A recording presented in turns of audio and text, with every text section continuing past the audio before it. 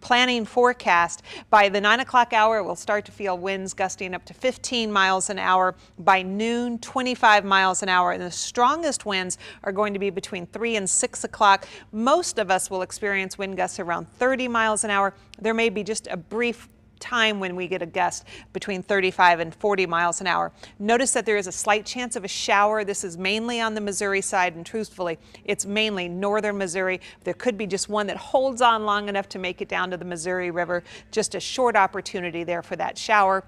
I think most of us will notice the clouds increasing, but not all of us will see the rain showers. Our high today, 74. Get up to Des Moines, and it's only 59. Chicago, 57.